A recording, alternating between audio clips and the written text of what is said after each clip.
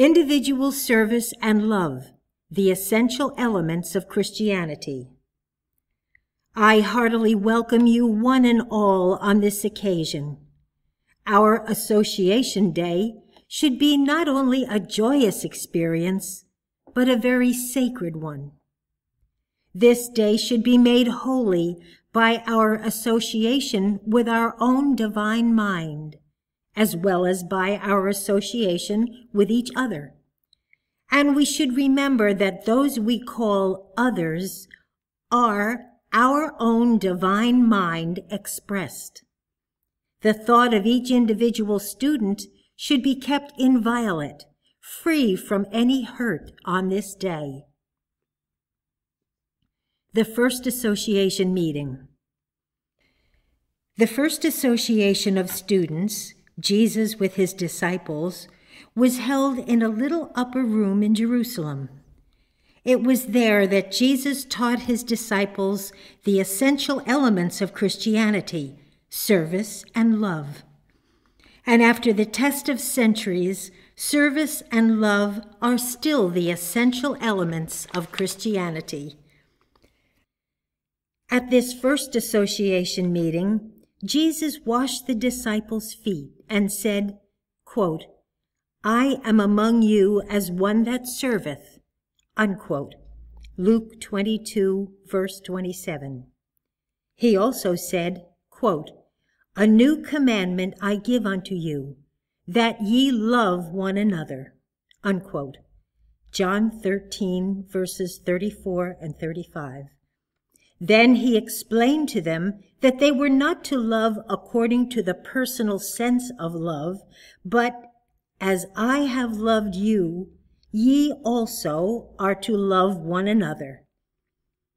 Jesus impressed upon the thought of his disciples that individually they were to love all others as all others are in truth.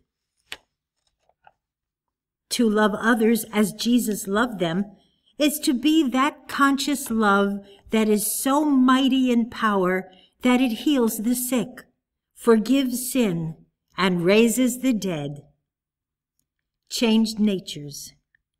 The students at this first association meeting needed to be changed in their natures in order to serve and love as did the Master.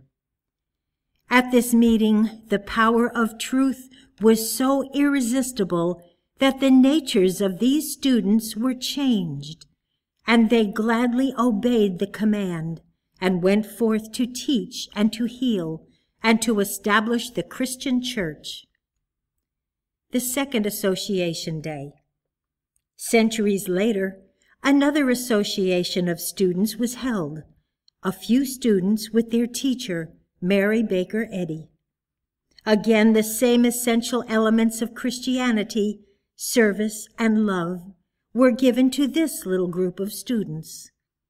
And likewise, the nature of these students was changed, and the spirit of truth which wrought these changed natures involved the divine power that enabled these students to go forth to teach, to heal, to forgive sin, to raise the dead, and to establish in the world divine science, or the Church of Christian Science. The significance of our Association Day. On that first Association Day, Christianity, through its elements of service and love, was given to the world. On the second Association Day, the same Christianity, still expressed as service and love, was revealed to the world in a higher degree as divine science.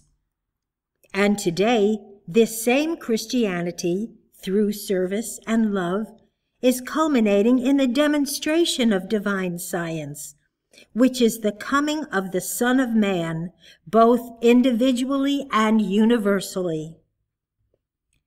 Our relation to this unfolding event.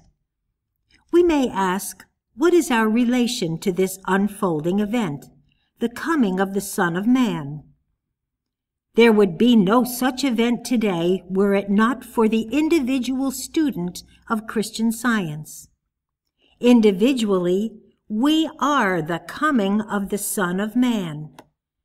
The demonstration of divine science, or the coming of the Son of Man, is the appearing of higher, truer qualities of service and love within the individual mentality. The coming of the Son of Man is a higher spiritual evaluation of the infinite good that already constitutes our individual consciousness. All nations are of one blood. The time is at hand when we, as adherents of divine science, must demonstrate and give proof to the world that all nations are of one blood. Acts 17, verse 26. That is, all nations and all peoples, when correctly understood, are of the one divine mind. God is their maker. All nations and all peoples are the one divine mind expressed, and we as individuals must be that conscious love that sees all nations and all peoples as they are in truth. Workers needed. When this seeming great mental conflict called war has spent itself, and we have given to the world the proof of the supremacy of mental and spiritual power over so-called physical power, there will be present a great need for prepared workers, workers who can teach and heal and help others to gain an understanding of divine science, the truth of their individual being. Responsiveness to truth. How does this spiritual power come to the individual student? Spiritual power comes through our individual responsiveness to truth. In the proportion that we are responsive to truth and let truth be present in us and as us, there is also present active spiritual power, and all material resistance will disappear from our consciousness in the proportion that we free ourselves from the false claims of error. Our Pentecostal Day. Today should be our Pentecostal Day, the day on which we are filled with spiritual power or filled with the Holy Ghost. If there is any feeling of disturbance in our thought this morning, if there is any bitterness or dislike or aversion to anyone or to anything in all the world, if there is a clouded past or an anxiety for the future, let it all vanish into its native nothingness. And let us breathe in silent prayer the words of our beloved leader, quote, "Fill us today with all thou art. Be thou our stay alway," unquote. What are the vital points in this prayer? Not only service and love for mankind, but the great need of being responsive to truth only. In this way, material resistance to truth is made nothing, and we are free to reflect spiritual power